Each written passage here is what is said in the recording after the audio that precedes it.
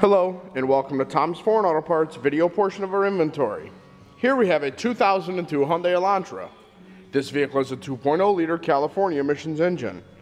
It also has a 5-speed manual transmission and is front wheel drive.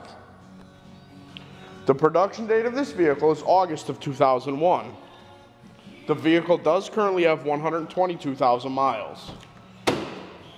It also has a tan and black cloth interior, standard climate control, and a factory AM/FM cassette player as well. The vehicle is also equipped with a factory tachometer. We had purchased this vehicle locally through one of our auctions due to a tree falling on the roof. The vehicle does still have several good body parts, and you can also visit us on the web at www.tomsforeign.com.